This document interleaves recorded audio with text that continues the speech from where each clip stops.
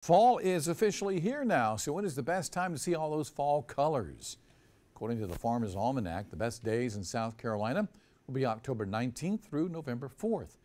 And we're expecting brilliant fall colors for two reasons now. The trees still have leaves, and the upcoming forecast, a mix of sunny but cooler weather, creating an ideal recipe to allow trees to show off those vibrant colors.